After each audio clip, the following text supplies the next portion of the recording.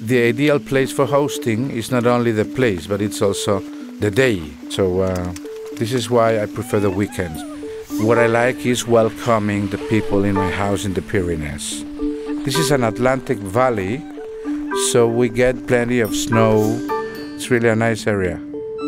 It's fundamental to take everything very, very easy. I mean, it has to be very casual. How I create the mood? Well, the light is very important. There are three different kinds of light.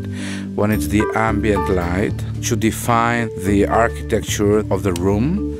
Then there's the accent light and the decorative light to create spots of bright and shadow.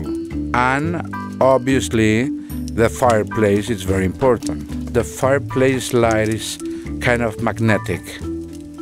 First of all, you have to shape the room depending on what you are going to do in the room. So if we are preparing the dinner, for example, there should be bright light in the kitchen, but dim and relaxed in the rest of the living room.